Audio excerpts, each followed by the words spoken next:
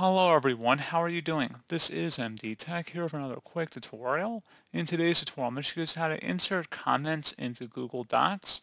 So this should hopefully be a pretty straightforward process here, guys. And without further ado, let's go ahead and jump right into it. So all you have to do is right click on the area that you want to insert a comment in the Google Docs for and select the comment button.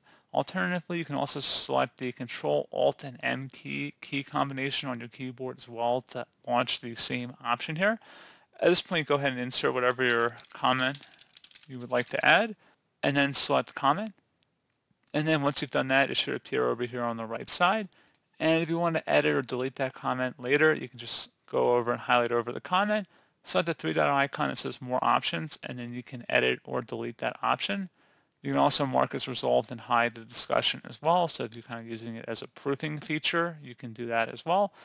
So pretty straightforward process, guys. Do hope I was able to help you out, and I do look forward to catching you all in the next tutorial. Goodbye.